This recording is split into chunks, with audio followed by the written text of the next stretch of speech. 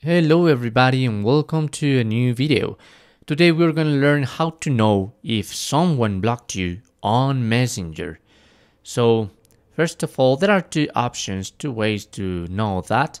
You must obviously to suspect that that person has blocked you on Messenger. So I'm gonna open the chat and try to write something. I don't know, even a point. If this message is not completing the circle to next to it, I know the one that has a check symbol on it, and it just appear empty, it means that that person has blocked you. But if you want to reconfirm that, because sometimes this happens because of your network and the network of that person, so you can try to call this person. If you can try to call this person, automatically this is not gonna work, okay? Because that person has blocked you and you're not gonna be able to call that person.